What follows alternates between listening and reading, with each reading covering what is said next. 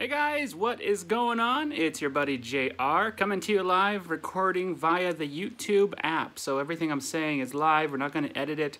You can use that function if you have a YouTube channel by simply going to your upload, which is located on the top right corner of your YouTube, and click the upload button and then record video. And that's what we're doing right now. So all this week I've been focusing on blind material. Things to ask blind people. And the next question comes from Dave Nicholson. Dave's been watching the channel now for a few years. Dave is from Saskatchewan, which is a province here in Canada, actually just down the road, a few hours that way. Dave asks, when they introduced the polymer bills, because a few years ago Canada introduced plastic bills versus your usual paper money, how did you know which bills were what without looking at them? I made a similar video about this, all about money, but I made it from a visual point where I said I have enough vision to see the colors, so I know, the $5 Canadian bill is blue, the $10 Canadian bill is a purplish white, and the $20 bill the $20 bill is green, the $50 bill is red, and the $100 bill, I see it as a brownish white paper. But what if someone is trying to fool me? Say if I have a job at Sobeys as a cashier or Tim Hortons, how will I know what money I'm getting? Well, when they introduced the new polymer bills here in Canada, they continued the legacy that is Braille. So if you didn't know this, our money here in Canada has Braille.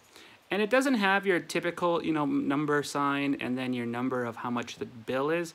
Instead, it has these things called full cells. Full cells are all the dots of the Braille pushed down at once, creating a cell with all 6 dots in it.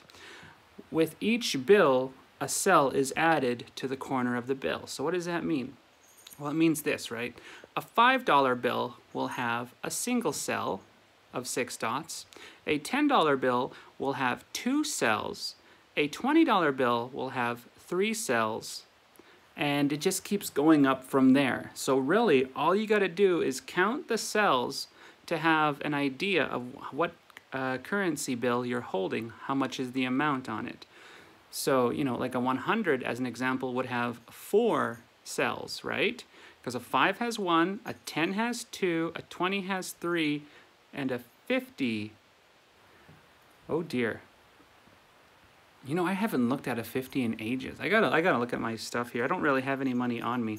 But once you get to know the cell format, then you know how much money you're holding. If I remember correctly, for the 50, there is 2 cells, but they're spaced oddly apart. Now, correct me, for anybody else that is a Canadian viewer like me, correct me in the comments if I got that correct. I'm pretty sure I do, but I haven't looked at a $50 bill in ages. All my stuff I do is digital. All the money I make from this channel, I don't actually ever cash it out or anything like that. All the money you donate to me over at paypal.me/becoolbekind, all that just goes automatically into my accounts, and you guys help me live. You guys feed me, you put dinner on my family's table, and when I'm not making money off YouTube, when I'm not accepting your donations, I make money from AMI Audio, which is Accessible Media Inc.'s audio channel here in